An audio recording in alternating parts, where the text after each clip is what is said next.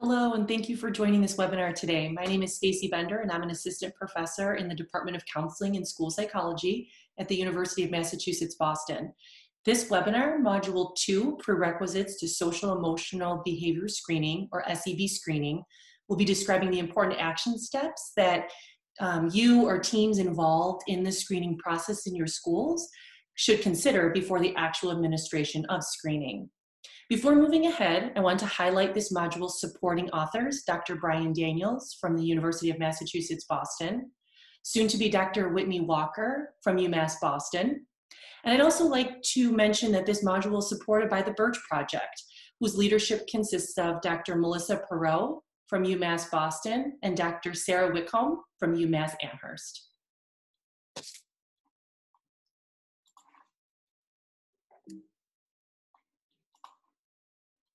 A little bit more about the Birch Project that's supporting this module. The mission of the Birch Project is to provide professional development and resources for schools and strengthen the coordination of behavioral health supports provided by school and community agencies. It is housed within UMass Boston and UMass Amherst. Additionally, its partnership includes Boston Children's Hospital Neighborhood Partnership Program and many local school districts, including Boston Public Schools. Additional information about the Birch Project can be found at www.umb.edu/Birch. Here's the overview of the webinar today. We will talk about assembling a school mental health team, stakeholder buy-in and feedback, identifying screening objectives, using data before and during screening, identifying how data will be used, consent and assent procedures, and data sharing.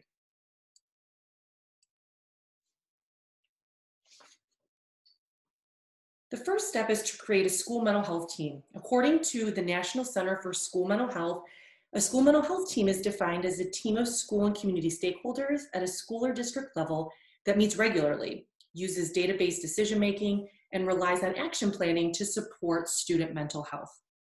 The purpose of the team is to be this consistent go-to group who helps to shape district guidelines and standards for school mental health, including SEB screening, since SEB screening is part of supporting school mental health for all students.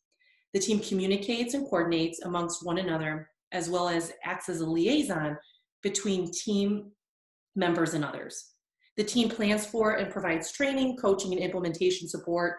This is an important purpose of the team and really should be considered an ongoing task. Throughout the screening process, there will be a need for ongoing training and coaching. As the needs and the processes of screening progress, training needs will differ and should be supported by the team. Lack of training can be a major reason for resistance. Although it may seem that training or coaching happens only at the beginning of prepping for implementation, the team should plan for ongoing support and engaging in problem solving. The team implements mental health practices and works together to maximize resources to address the needs of students. I want to mention too that you want to be cautious that there are not multiple teams within your school or district working on the same effort. This school mental health team that I'm referring to can be the same as your MTSS team or your PBIS team. It does not need to be an additional team. If it is the same as the MTSS or PBIS team, there are certain considerations and tasks specific to screening that I'll be going through in these next few slides. An important aspect of the school mental health team or MTSS or PBIS team is that there are diverse members, stakeholders, and voices on the team. Recommended members of the team can include administrators such as principals, vice principals, special education coordinators, school mental health providers such as the school psychologist, social workers, counselors, teachers, both general education and special education, students if it's developmentally appropriate, families, and recruiting families through places like school newsletters or asking for input at school events can be helpful. I've also seen that the president or member of PTAs serving on school teams have been used to represent a family voice. This can be a good strategy, but I'd like to mention that not all families have resources that allow them to engage with PTAs, and therefore efforts by the school should be made to ensure diverse family representation.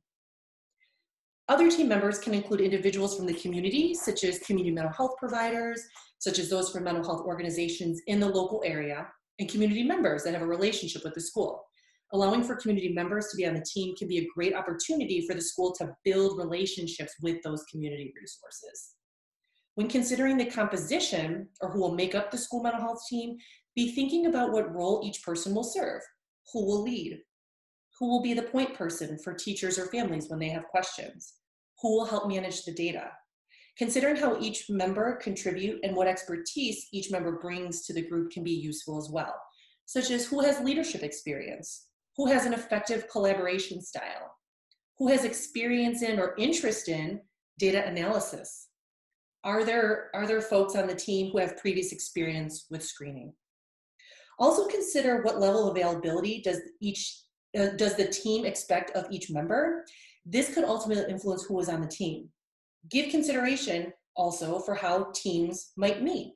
Given that it's very common these days for communication and meetings to happen virtually or remotely, consider this as a modality and whether the team would be on board with this being the way to meet to increase availability or efficiency. Once you have a team created, team meetings must be scheduled. It's important to schedule team meetings that occur regularly and to conduct meetings in a clear manner. What is often useful to accomplish this is the use of a meeting agenda, and this way members of the team know what topics will be discussed and all team members can plan to attend the meeting prepared accordingly. In meetings, it's helpful to focus on action items or what can be done.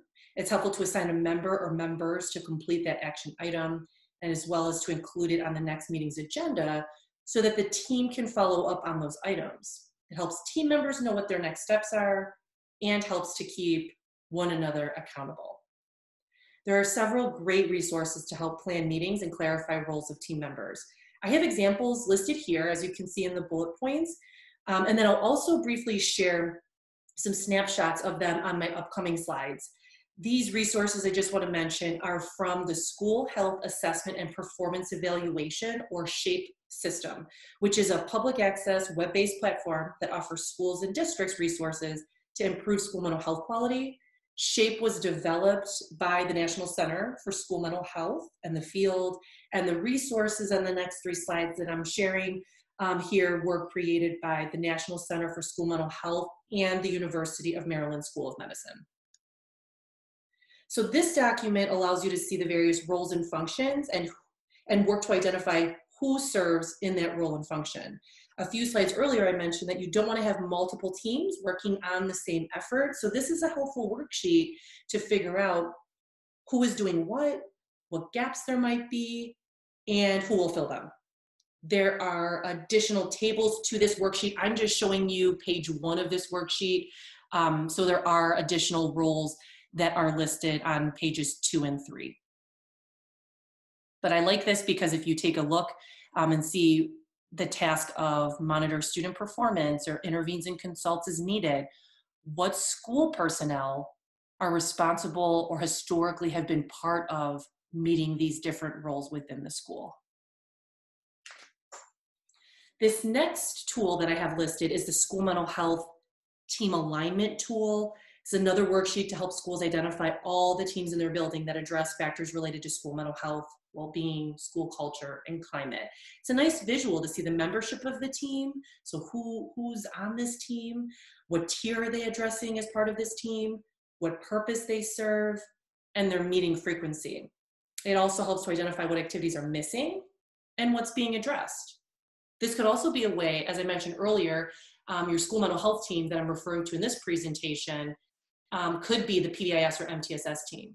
So by completing this worksheet, you can maybe see, are there teams that already exist that are doing a large number of tasks that are related to what we hope the screening team or the school mental health team will do. And then here's a school mental health team meeting agenda template. It includes best practices for team meetings. I like this because you can edit to make it relevant for your team and your team meetings. So there are spaces to include information about the meeting, such as the meeting name and the location. It includes a list of agenda items, and of course, again, you would add your own agenda items for each meeting. And I like this box at the bottom That includes these action steps. It reminds us of when we're leaving this meeting, there should be a next step. It also helps to identify who's responsible, who are we checking back with, who is the point person on this action step, and by when should we be checking in, or should we have that action step completed. It's extremely useful to have different team members have a role during meetings. For example, who's the facilitator of the meeting, who's starting the meeting, who's making sure that the agenda items are being covered. Are we making sure that we're not spending too much time on each agenda item? And speaking of time, who's keeping track of time? Are we starting on time? Are we ending our meetings on time? Who is taking meeting notes and sharing them with the group afterwards? And who's creating the agenda and sending it out before the next meeting? The more clarity that each person has with their role, the increased likelihood that meetings will run smoothly and effectively. So far, we've talked about creating a team and setting up team meetings as one prerequisite to screening. Another prerequisite is to enhance stakeholder buy-in and consider how feedback will be handled throughout the screening process. It's important to share the importance of addressing student social, emotional, behavioral health in schools, providing opportunities for dialogue about this importance and opportunity for questions. Problem solving and training can also help to improve that stakeholder buy-in.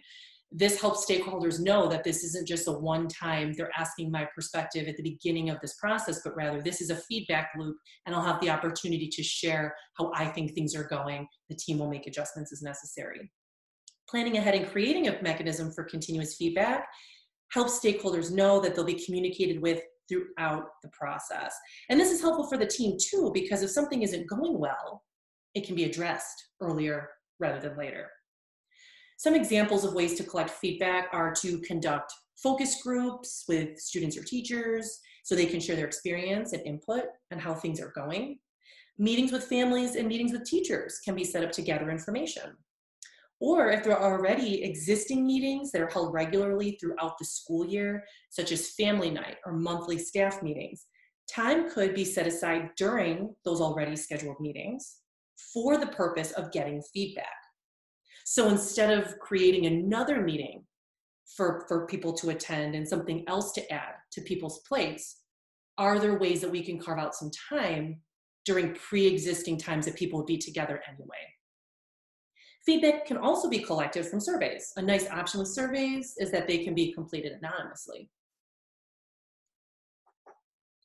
Identifying objectives is the next prerequisite to screening. I want to emphasize the importance of identifying objectives and goals prior to engaging in screening. By conducting screening, what does the team, the school, the district hope to accomplish? It's assumed that the hope is to monitor student social, emotional, behavioral functioning over time and efficiently link resources to their needs. And that's absolutely the case. But I've also worked with schools where this is the goal, but there are additional objectives that they were hoping to meet, such as a school who wanted to use screening data to understand and to reduce the disproportionality of marginalized students receiving harsh or exclusionary punishment. I've worked with schools who wanted to use screening data to support school-wide PBIS in the upper grades in middle school and high school because it was being used and implemented at the elementary school, but not so much at those upper level grades. And so they wanted to screen so they could say, hey, we need this support. We need these systems in place for middle school and high schoolers. And I've also worked with schools who wanted to not only reduce behavior challenges in schools, but they also wanted to use screening to identify what social, emotional, behavioral strengths students are coming to school with and use this data to help build on those strengths within the school. Knowing your objectives can help you improve clarity in the purpose of screening and help you at various decision points in the process. For example, selecting what screener to use. Be sure to include all team and stakeholder voices in identifying objectives. This helps with buy-in, but also allows for a diverse understanding of concerns and goals. You may end up prioritizing particular objectives, but reflect on whose objectives are prioritized, whose voice is heard, whose voice is not. Be sure to incorporate perspectives of all, and especially those from historically marginalized groups. The context and culture of students, schools, and communities they are situated within must be taken into account If the objectives identified are not culturally relevant, if they seem far removed from the context of the community, or they don't consider the larger forces that contribute to current functioning of students, schools, teachers, families, stakeholders may not be interested or may not be as invested. I'd like to highlight that objectives can change, and that's part of the process. At the beginning of this process, the objectives may vary, but they become more refined as the process goes on, as data is examined and adjustments are made. Data from screening is not the only data being used throughout this process. So I'm talking a lot about data, and I'm talking about when we collect the screening data, but data can be used even before screening is implemented, which is what I'd like to emphasize here. It can be used to support and even justify SEB screening. Consider what data are already being collected in schools to suggest that SEB screening and multi-tiered systems of supports are needed. For example, is there a large number of discipline referrals, lowered attendance, lower than usual grades or test scores, student reports of bullying? These are just some examples of data that might be used to tell you that screening is needed. In the next slide, there are some additional data examples that I'll get to in just a moment. Be sure to use data to examine how students are currently being identified for supports. If a multi-tiered system of support is not being used, what students receive supports? Is it only students that are eligible for special education? If a multi-tiered system of supports is implemented, who receives Tier 2 and Tier 3 services? How is that determined? What are the implications if the current delivery practices are maintained? What are the implications if they're changed? By examining this, it will help the team understand what the current process is in your school and considerations for how it could potentially change when screening is implemented. Be sure to consider and select contextually and culturally relevant social, emotional, behavioral screening tools, procedures, processes, and supports. Here's the table I referred to on the last slide. These are examples of school data related to school mental health from the National Center for School Mental Health. I like this because it provides other ideas of where and how to collect data to support SEB screening. These are also options of the type of data schools could collect in conjunction with SEB screening data to see if there are changes in these areas after supports are implemented.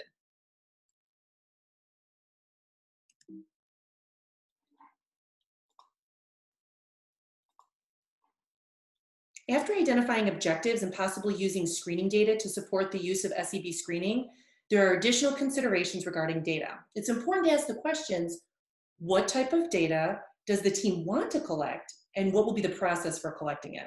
So first, what data will tell us if we've met our objectives? How will we know if we've accomplished what we've said to accomplish?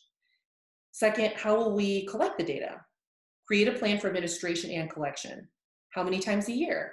If you're conducting universal screening for all students, it would be 2 or 3 benchmarks a year. Schedule this ahead of time. Also, who will be completing the screening? Teachers, families, or students? Typically, or most commonly, teachers are the informants for screeners, but there are forms where families can fill out to provide their input into their child's functioning. And certainly there are various self-report screeners where students can be the person filling out that social emotional behavioral screening. How will data be entered and who will enter it? Whatever way the data will be entered, be sure that the team has access to the system and training and use of the system.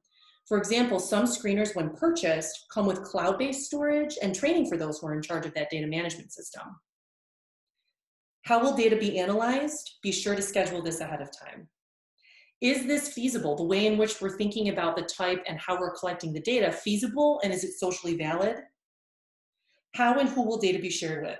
We'll talk a little bit more about this at the end of the webinar, but as you're listening right now, who do you think it would be helpful with to share the data with? And lastly, how will we seek feedback from stakeholders?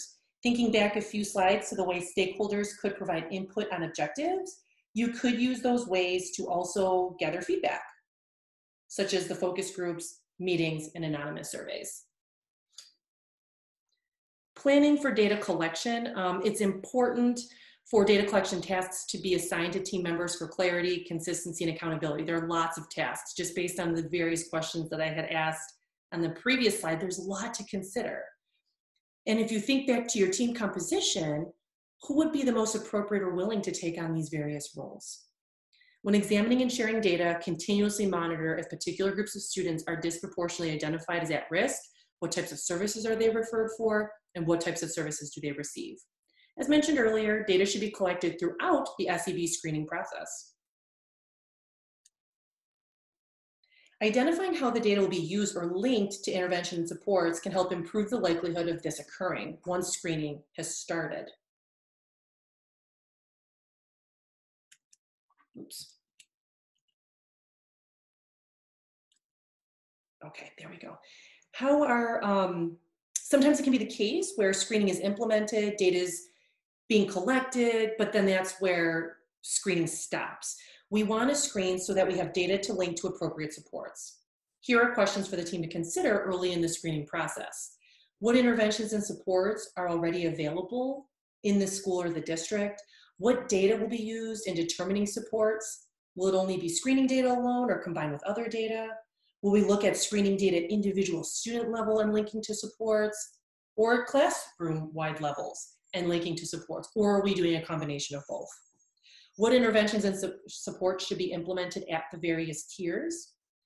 It may be helpful as you're thinking about these questions and maybe not knowing the answer to some of these questions. It could be helpful for you and your team to create a protocol of decision rules and possibly resource map of school and community resources. There's really great resources available for resource mapping that others have created and you can use and customize for your own school.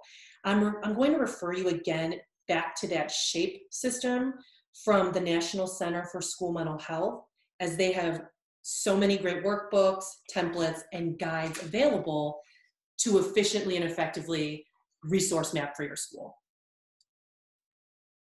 In terms of consent and assent and screening, there's some considerations that should be pointed out. According to the Individuals with Disabilities Education Improvement Act, IDEA, if screening is used to determine instruction or is conducted as part of regular school activities, it does not require parent or caregiver consent. If screening is individualized, such as you're screening only one student due to concerns, consent is required. The majority of screening procedures are considered a process used to inform regular school activities, including social emotional behavior screening, but there are caveats. For example, if students are completing self-report for screening, rather than teachers or parents completing the screening, the Protection of Pupil Rights Amendment says that the school cannot require all students to participate, and the school may want to consider obtaining parent or caregiver or guardian consent. If screening questions include items related to mental or psychological problems, you may want to give parents, caregivers, guardians the opportunity to be informed and opt out. Each team or school needs to determine the purpose and process of screening, who are the informants, what is being asked on the screening tool, how will the data be used in order to know which way to proceed in terms of consent. So there's not a one size fits all. It's really important to be thinking about all of these things to know which way to proceed in terms of consent. Please reference IDEA, PPRA, ESA, and FERPA for more information and details about this. In terms of consent, I just referenced or just mentioned the term opt-out. So I want to just mention two types of consent. One is active consent, where the parent or caregiver provide a written signature to allow their child to be screened. And then there's a passive opt-out consent, where the parent or caregiver are informed of the process and are asked to provide a signature only if they do not want their child screened. So in other words, not responding serves as consent. Carefully consider which consent process is legally and ethically appropriate for your screening process.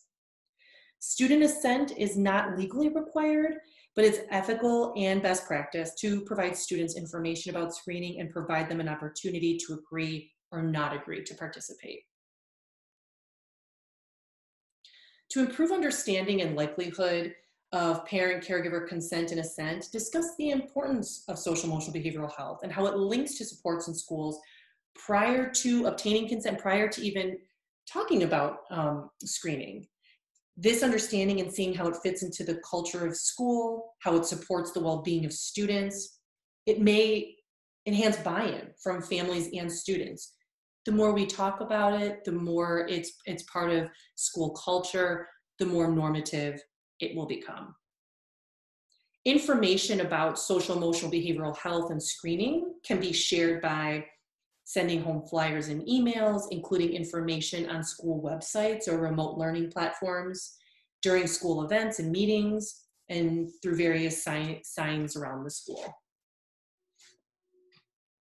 The last prerequisite to screening I'll talk about is data sharing procedures. Prior to screening, you want to determine who data will be shared with and when. Sharing data with stakeholders is a way to obtain continuous feedback, share accountability and transparency. It also helps with collaboration. Data should be shared with the team and can often be shared, of course, in meetings such as grade level meetings, MTSS meetings, or PBIS meetings, if those are separate from the mental health team meetings. Some schools share aggregated data in teacher professional development presentations and school newsletters so that families are also aware of school efforts in this area. There are ethical and legal guidelines to consider when sharing data. In the instance of data sharing, FERPA and HIPAA may apply here. FERPA applies to school-employed staff, HIPAA applies to hospitals, outpatient mental health, and school-based community providers. Be sure to have procedures to protect confidentiality and privacy of your students and families and teachers, and obtain any releases of information across system partners before screening begins. And if this applies to your school in terms of data sharing outside of the school, parents and caregivers should be informed of this. Thank you so much for watching this webinar today. As a recap, the information we talked about includes assembling a school mental health team, stakeholder buy-in and feedback, identifying screening objectives, using data before and during screening, identifying how data will be used, consent and assent procedures, and data sharing. Here are the references listed from the presentation. And if you have any further questions about this presentation or SEB screening in general, please feel free to contact me or the Birch Project by using the contact information listed here. Thank you so much.